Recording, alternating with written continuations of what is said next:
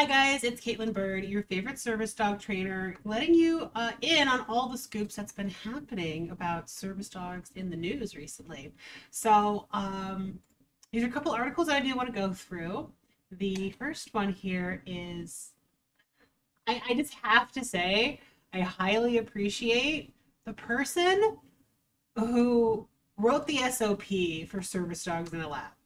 I'm gonna tell you that right now. The original person who did that, she has, I believe, a golden retriever, and she wrote the SOP on service dogs in labs. So, and it looks like this is the first dog that I've seen in a lab besides hers. So this is pretty exciting stuff. Let's get into it.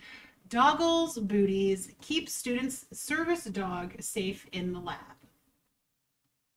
Doggles Booties. Okay. This article is by Caitlin Hayes from the Cornell Chronicle, and it was published December 12th, 2022. When Genesis Contreras, 24, transferred to Cornell earlier this year, she wanted to gain research experience in a lab, but there was a challenge. Contreras relies on a service dog to warn her of sudden and debilitating headaches and fainting spells, and due to potential hazards, even service dogs are often prohibited in a lab setting. Very true. In other words, Contreras needed her dog to keep her safe in the lab, but the dog, a 4-year-old beagle named Nugget, needed to be safe in the lab as well. Not to mention, if you have a dog that has a high sensitivity for scent. I mean, a beagle is one of those dogs, so I wonder about that as well. Multiple faculty and staff at Cornell worked collaboratively with Contreras, an animal science major in the College of Agriculture and Life Sciences, to find a solution. That's nice to hear. Now Nugget works in the lab in full personal protective equipment, PPE, including doggles or dog goggles, booties, and a custom lab jacket. I need to know. Wait a minute. The lab jacket? I need to know. Can I tell? Is he wearing? I think he's wearing a tie. Okay, so this is just a cover tie. I've seen these for sale separately, but then this, yeah, it does. It looks like a little doggy jacket. I wonder if it has legs in the back. I don't know. I want to see the whole thing. Nugget sits on a designated mat alongside Contreras as she studies the threatened eastern hellbender salamander in the Cornell Wildlife Health Lab, co-directed by Kristen Schuler, assistant research professor in the Department of Public and Ecosystem Health in the College of Veterinary Medicine, an experience that Contreras says has opened her eyes to new career paths and provided valuable mentorship and connection. Yeah. Studying the eastern hellbender salamanders. Listen, those smaller reptile-like animals, reptiles, the ones that don't have scales that are salamanders, I forget, those ones too. Typically things with high reproductive rates are fantastic to study to measure the health of an ecosystem. So when scientists are doing these kinds of things, and I know this because I'm a biology major, so when biologists are studying these guys, it oftentimes is also to check and manage the health of an ecosystem, because with salamanders, they need lots of water. They have a permeable membrane on their body. Look at this. I'm using all my big science words I went to school for. And if the water isn't clean, clear, and healthy, those salamanders are not going to exist there, right? So there's a little amphibian. That's the word. Are salamanders amphibians? I forget. But frogs are for sure. So yeah, great indicator species. It's not something I ever saw myself doing, Contreras said. I'm interested in conservation, but I always thought that meant working more directly with animals. I've learned that you can work on conservation in the lab, and it's just as much fun, and it fulfills you just as much too. When Nugget leaves his mat to lean on Contreras, or even sometimes on postdoctoral researcher Alyssa Kagner, 13, PhD 21. Wait, is someone 13 years old? What? That's hella impressive if you are. They both know it's time to assess how Contreras is feeling and to take a break if needed. With nuggets warning, Contreras can often take steps like resting, eating, or drinking, or taking medicine to lessen or even prevent an attack. Genesis, again, I want to see the back of this dog's get up. I want to see the whole thing. I want to see your scrubs, sir. Genesis has helped me learn enough of Nugget's signals to know that if he's left his place, it's because he's trying to alert us, that we need to have a conversation about how she's feeling and whether we need to take modifications to keep her safe, Kagner said. It's extremely impressive. In all of this, we've been the lucky ones. Genesis has been incredibly patient with us and has allowed us to push the bounds of what we can do.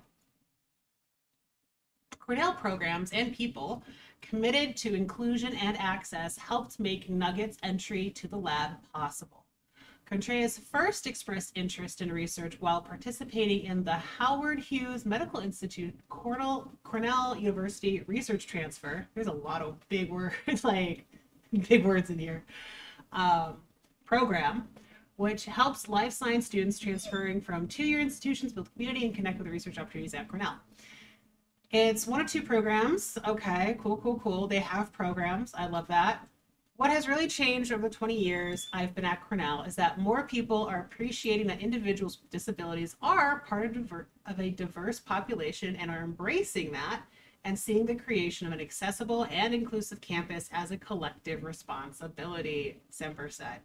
I've seen more campus community members wanting to know what individuals with disabilities are experiencing here, and they want to be more proactive about truly considering and including us, disability, identity, and all.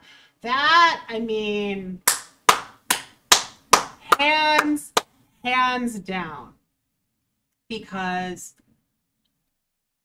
what most people say when they look at, what is Contreras, 21 years old? What do most people want to say? Why do you need a service dog? You don't look unhealthy. You look fine. Hello? This is what we call invisible disability, okay? And it's very invalidating when people ask those types of questions. And it's really nice to see that Cornell is, working and trying to incorporate this more into their programs. So that's fantastic. All right, where did we leave off? Here we go. Case in point, support for Contreras was swift, enthusiastic, and widespread. Reagan and Avery August, professor of immunology and deputy provost for the university, helped connect Contreras with Schuler, and approvals from many others came readily. Kagner, who has volunteered with Guiding Eyes for the Blind over a decade, immediately began researching options for making the lab safe for Nugget, passing information to Contreras, who made final decisions about what would work best and how to train Nugget with the PPE, a process of acclimating him to and encouraging him with each new piece of equipment. This is gold. This is just like, my ears are listening, and this article's dripping gold. I love it. I didn't want to research to be a burden on Genesis, and I wanted to make sure she was empowered to make those choices for herself, Kagner said. Our laboratory co-directors have brought such creativity and flexibility to making a diverse group of people feel at home. And personally, for me, they've been so generous with their time and mentorship. I feel as a scientist and a conservationist, I have an obligation to try to pay it forward, to make it as easy as possible for many different people as possible to have access to this field. In addition to gaining valuable skills, Contreras said her experience in the lab also makes her feel connected and encouraged, providing one-on-one mentorship and a sense of what science looks like beyond the more immediate stress of her academic courses. Because honestly, isn't that what it is? That's what science is. It's just stress. It's just lots of courses and stress. The work we're doing is important, but it gives me so much relief too. It doesn't feel like I'm running a race with an end, which is how classes can sometimes feel. The work is really heavy and then you get a grade, she said. The research is more ongoing and I can make mistakes and correct them as I go. Oh, that's really nice. Contreras said the community of support for her and Nugget at Cornell has extended beyond her lab prep placement and has involved staff from housing and residential life, student disability services, Cornell Health, all part of student campus life, as well as her coworkers at the cinema, her professors, and her peers. My main takeaway from this is that none of this is a one-size-fits-all approach, as Cagner. Every service animal is unique. Every service user is unique. And having that open dialogue is key to developing a successful outcome. Genesis is an awesome scientist. She's really going to do incredibly well in whatever she chooses to do. We've been really lucky to be a part of that growth and journey for her. All right. You know what I've learned? My biggest takeaway? You're going to go to school, go for Cornell. If you have a service dog and you want to go to school, Cornell. All the way.